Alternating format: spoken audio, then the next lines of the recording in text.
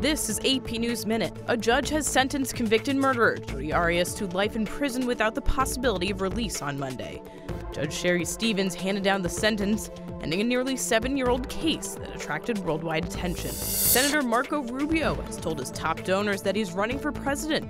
The first-term Republican spoke on a conference call with donors before a political rally set for Monday evening.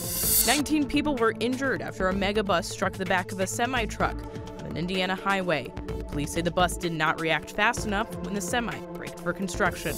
And revelers took to the street for an epic water fight, marking the Thai New Year. Locals celebrated Songkran with a ritual bathing, the statue of Buddha, and ended the day with a massive water gunfight. Emily Roseman, The Associated Press with AP News Minute.